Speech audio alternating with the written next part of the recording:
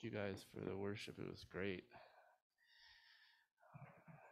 Yeah, every every day we get more and more people in it. I'm just thankful. I feel like this is what God is doing, not me, but just, just seeing the progression has been amazing. All right. So we're in First Corinthians. We're really popular chapter that's quoted at weddings, and really very popular verses that people memorize as if they're Christians. So the name of the title of the sermon is "The Greatest Gift." I wanted to start with the intro. The intro is recalling this book. My parents, I don't know if your parents ever give you books to read for SAT preparation or whatnot, but they gave me a book called Trevor's Place, and I was just like, I didn't know what to think of it. And as I was reading it, it became one of my favorite books. In high school, it was like every time I read it, like I would cry. It would, like, before there was Chicken Soup for the Soul, like those books. It's kind of like that book. It's it's talking about this kid. I just wanted to give you a description of Wikipedia on him. So Trevor Farrell, he was born in 1972. He's an American citizen who, as a young teenager, caught the public's eye for his efforts to assist homeless people. He started Trevor's Campaign for the Homeless in 1983 when he was 11 years old. On December 8, 1983, he watched a news program on street people. This prompted him to ask his parents, Frank and Janet Farrell, how he could help. They drove their son into Philadelphia that night to give bedding to a homeless man who was sleeping on the sidewalk in front of the Union League in Center City. He and his parents later established a homeless shelter called Trevor's Place.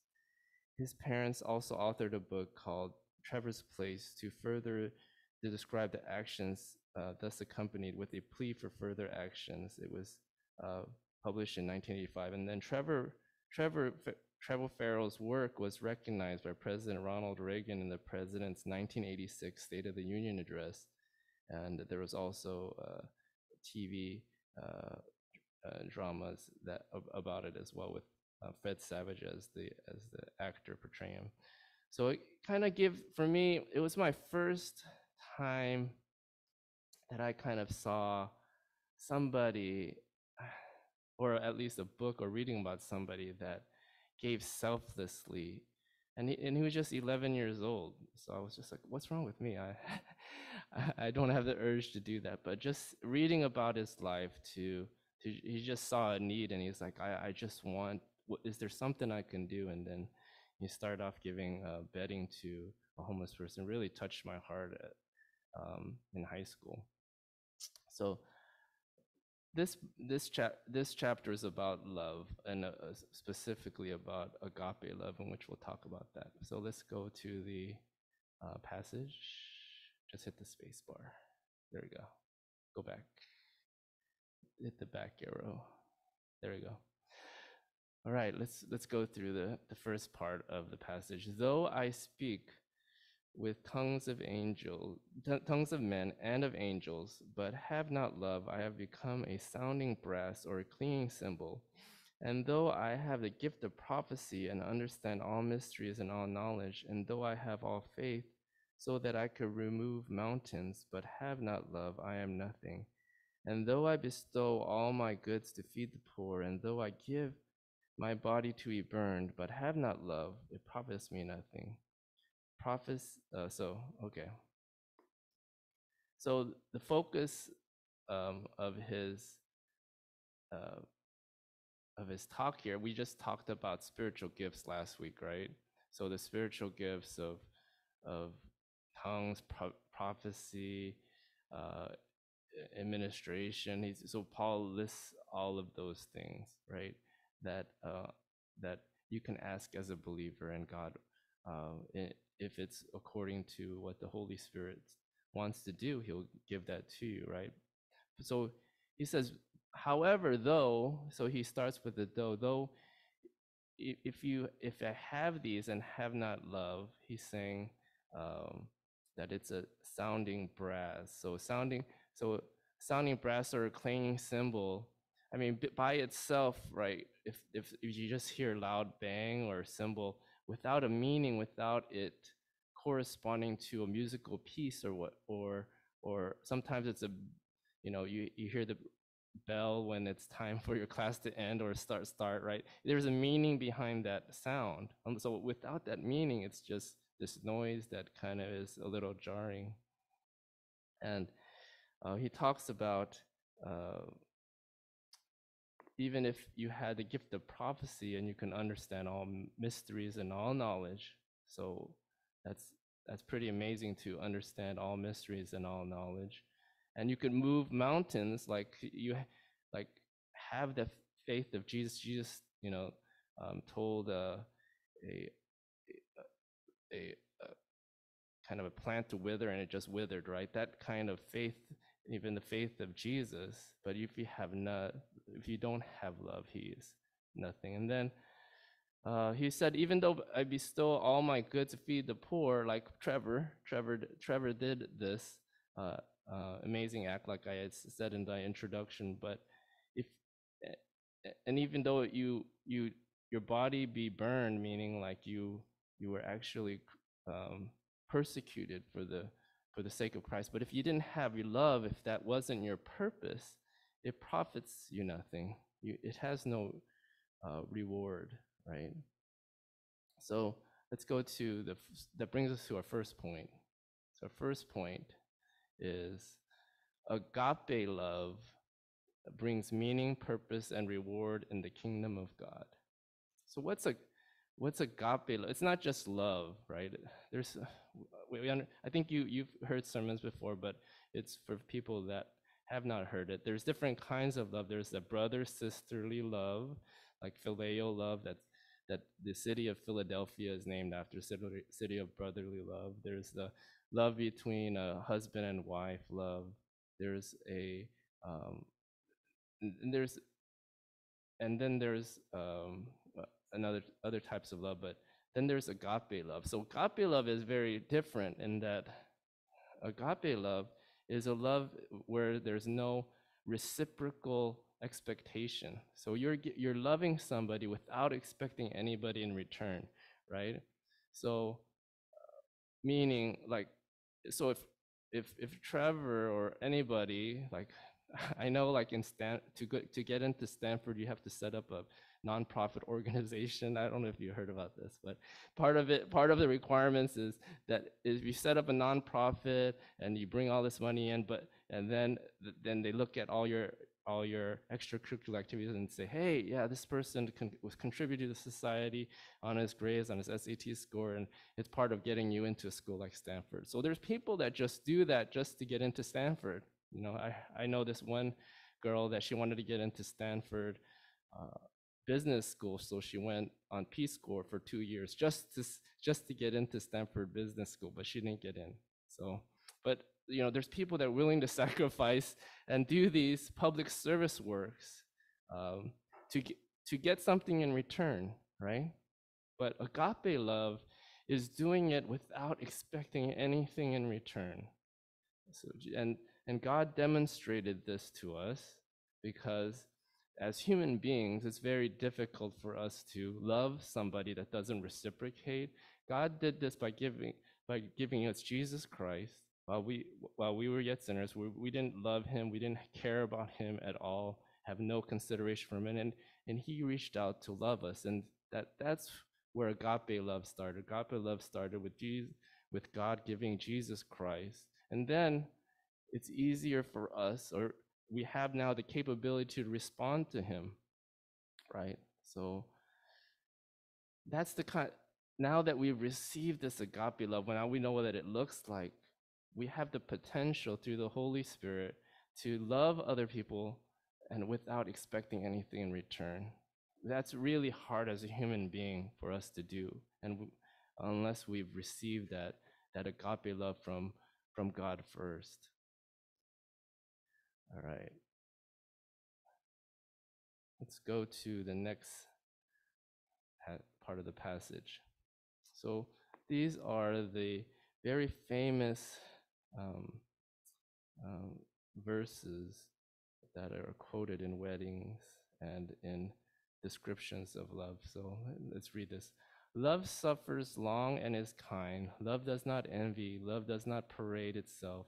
It is not puffed up, does not behave rudely, does not seek its own, is not provoked, thinks no evil, does not rejoice in iniquity, but rejoices in the truth, bears all things, believes all things, hopes all things, endures all things.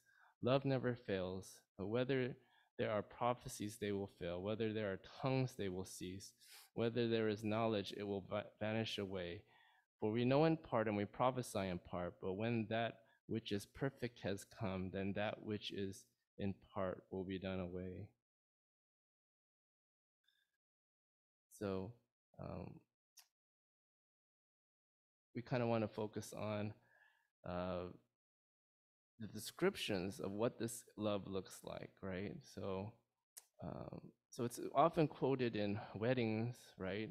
But these human aspects of love uh, are training wheels, right? Training wheels for agape love. What that's supposed to look like when you're truly loving and giving yourself without expecting anything back in return, right? Not you're like I said before, like you don't want them to change just because it'll make your life better. Oh, why don't you just change? It'll make my life so much better. No, it's about them changing for their own life to get better in Christ, and for them to become more like Christ, and then for them to enjoy kind of fellowship in Christ more. So what does this look like? So uh, it doesn't envy. So the things that it doesn't do, right? It doesn't parade itself. It's not puffed up. It doesn't behave rudely. It doesn't seek its own. It's not provoked. It doesn't rejoice in iniquity, and it doesn't like iniquity meaning like it rejoice in something bad happening to somebody else, right? That obviously that's not love. It bears all things, believes all things, hopes all things, endures all things. Love never fails. So the the other thing that I like to talk about is that it's saying here that prophecies eventually will go away, and tongues will go away too, and knowledge will have all the reason why it's not like they will completely go away, but when we are glorified, when we're in our eternity with God in heaven, right? All of these we will have there's no need for prophecies anymore. We won't need to have tongues to communicate with God and each other. We'll just have direct communication with God, and then all not with knowledge. That's going to be part of the exciting part of heaven. Is there's not going to be things that you don't know, right? So because of all of these things, these that um, so a little bit of background: the Corinthians thought that that when they had gifts, it was part of separating. We talked about separating um, spiritual people from unspiritual people, and the more you had gifts, you were participating in this new heavenly body that you're going to experience in heaven, right? But we talked about this before, that um, uh, that the gifts are utilized by the Holy Spirit to, in His timing, to spread the gospel. So anyway, that this confusion, that the things that they were so emphasizing, like, hey, uh, I can prophesy, this person can speak in tongues, so but you can't. So they were like, hey, he's really combating kind of that sense of separation that they were creating. But he's saying that these gifts are not going to be necessary when we are in our perfected bodies with Christ. So we'll go to the second point. So the second point is that agape love is permanent. So the love that you are, show people is going to endure for eternity. They'll have the memory of that love, so that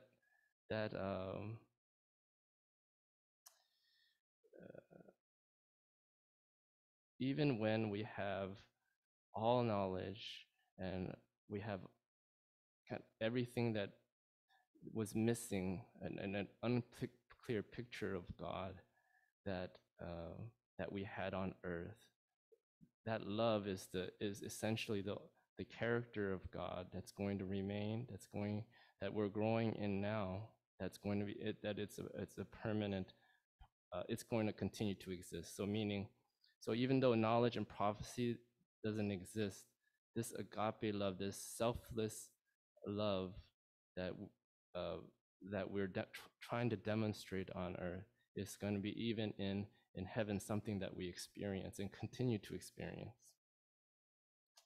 All right, let's go to the last part. When I was a child, I spoke as a child, I understood as a child, I thought as a child, but when I became a man, I put away childish things. For now we see in a mirror dimly, but then face to face.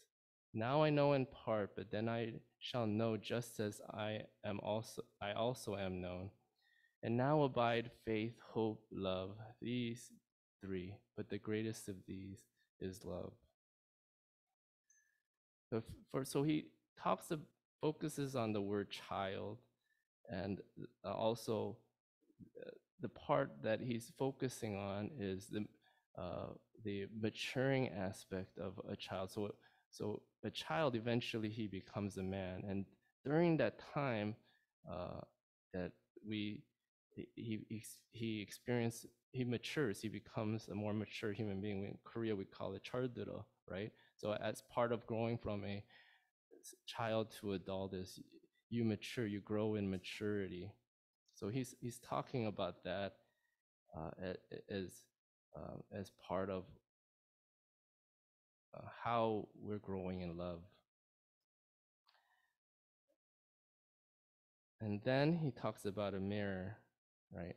So this mirror, uh, this unclear picture that we've talked about, that we know to see about God, see about love, this unclear picture of what love is, eventually it becomes more clear, and then we will see face to face what love is. I don't know if you experienced this, but even after I became a Christian, I don't think I understood what love is. Even when I first got married or became a parent, right? It's you don't, you know, there's so that unclear picture is is what is exactly, is love providing for your kids? Is love cleaning the house? Is they say this happy wife, happy life. They have this terminology. Is that what love is? Just to do anything that meets everybody's needs, keeps them happy. You know, what is this love that we're supposed to demonstrate? So that it was very unclear. I know in terms of the agape love, right? So this love, you begin to, on a day by day basis, experience, hey, yeah, that's what love is, right? That's, you're supposed to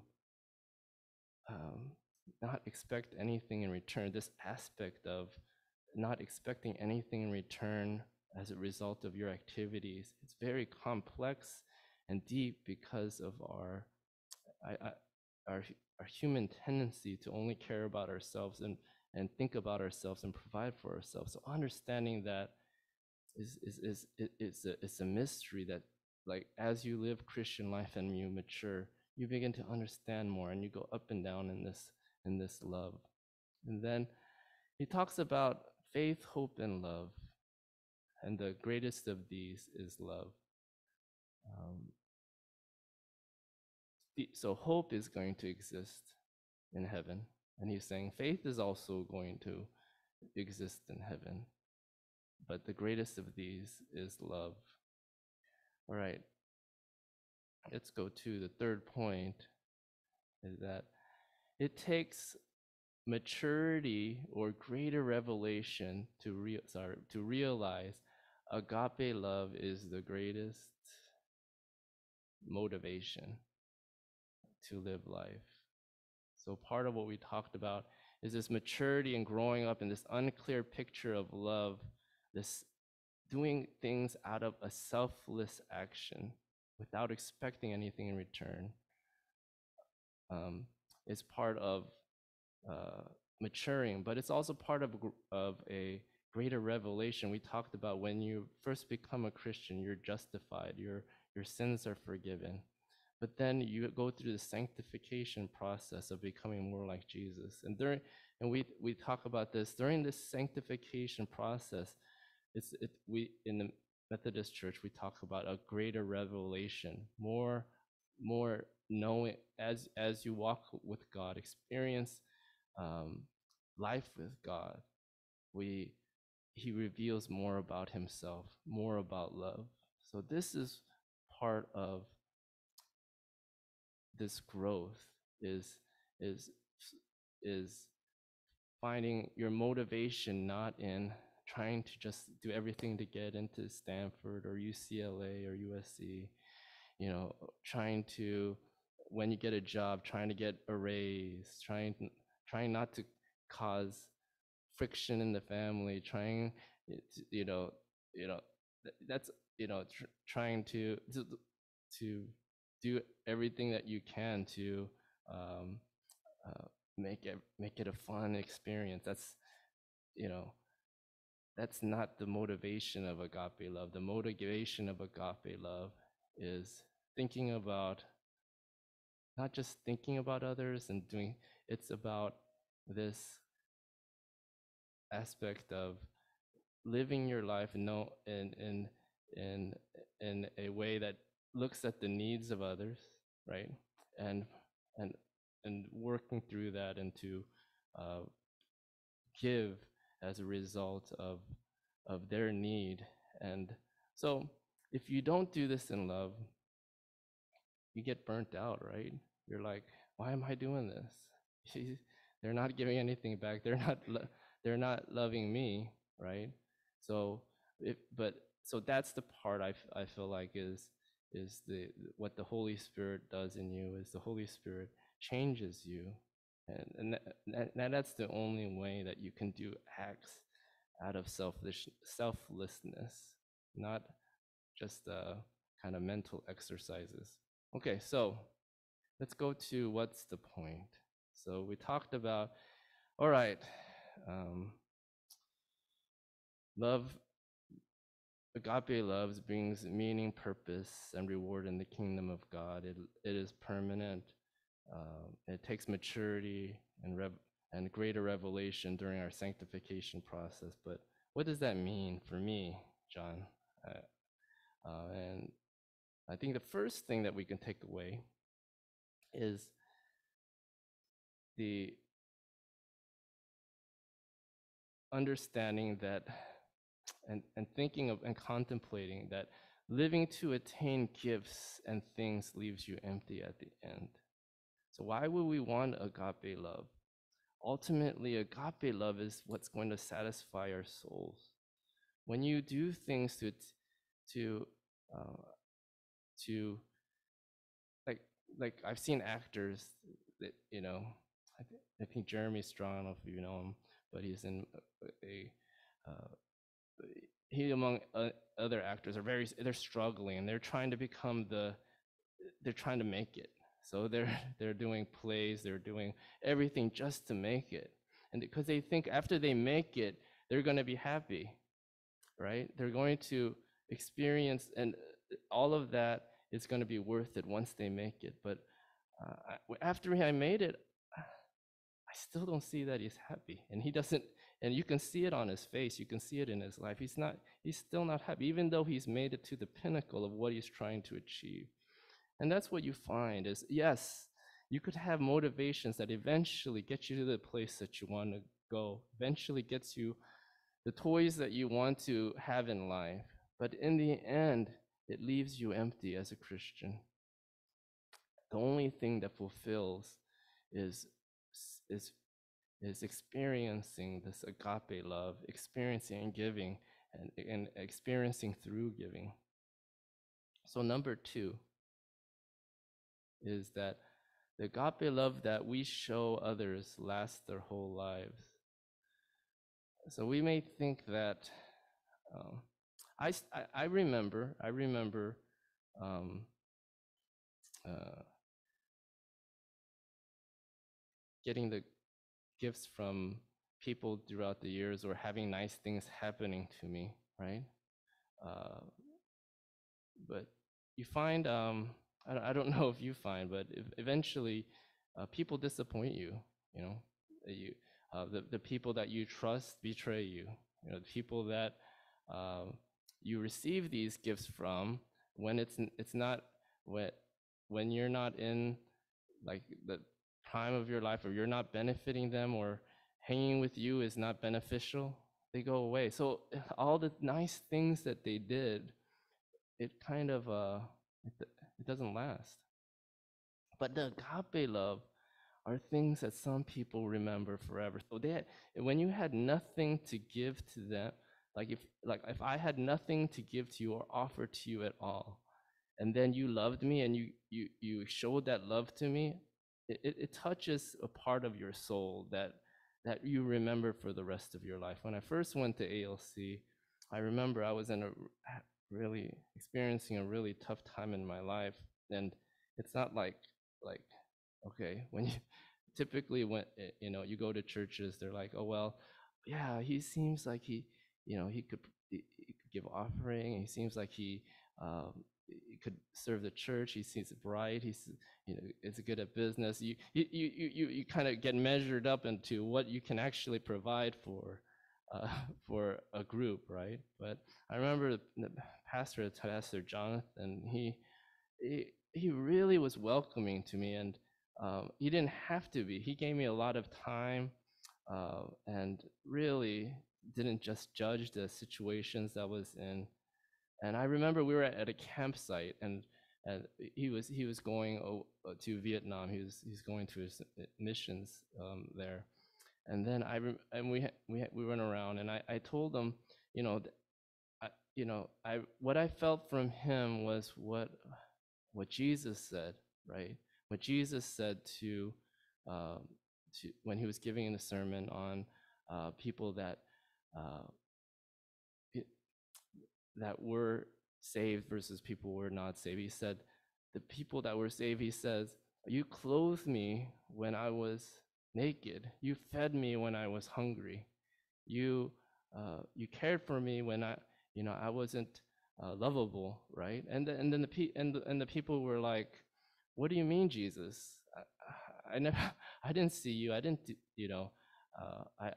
I didn't see you hungry. I would have gave you food if I would have seen you hungry. And he said, what you did for the least of these, you did for me. And that's what I felt from Pastor Jonathan, as I felt this love that I didn't deserve, or I couldn't reciprocate. I had nothing to offer, right? And that's what I told him is that welcoming, that sense of belonging that he was offering to me, you know, was, uh, you know, that's the love that I felt from Jesus too. You know, when I'm at the lowest point in my life, when I feel like I have nothing to offer Jesus, or you're eventually going to have struggles. You're not going to achieve your dreams, and then you're like, does God still work in my life? Why would He work in my life? You know, when I have nothing to offer Him, that's when you feel the love of God. That's when you feel the love of Christ. When you have it, because you have nothing to offer God. He doesn't need you. He doesn't need what you have to give to Him, but He still loves you. He still offers Christ to you. He still wants to work in your life. And that's the love that people remember their whole lives. So number 3, maturing as a Christian is shown in the amount of agape love you are able to give. So yeah, it's tough, right? Um, you're not you're you know like I said, when I saw Trevor's life or other people's life, like I can't do that. I can't love like that. You know, Jesus said, "What good is it for you if you love those who love you back?" He said, "Love your enemies, love those who curse you." Right? It's really tough when when somebody's like like I was walking my dog and somebody was like, you know, saying like their 2 cents. Like my first reaction wasn't, "Oh yeah, I love this guy." My first reaction was, "How dare this person like speak to me like this? Why don't he mind his own business?" But that's the challenge that we have. That's what we're fighting, kind of our selfish nature, our selfish, sinful nature that only wants to care about ourselves or our own needs. And so, uh, that's why it was really tough as that happened this week. And I was just like, man, I'm supposed to give a sermon on love, but I can't even love my neighbor, right? So it's really challenging. But I think, he kind of spoke to me. I feel like God was saying, you know, yeah, you have you have a challenge, and this is a struggle but you have to fight. You have to fight to to give that love to others, and part of that is honestly, you might not be in the mindset. So the part of the mindset is getting into the Word of God, doing your quiet time, stop thinking the way that God wants you to think, then asking God to show you the love, for you to realize the agape love that He's showing you through Christ. And that's what's changing your heart to eventually you can go through those circumstances and demonstrate the agape love that He gives you, and you're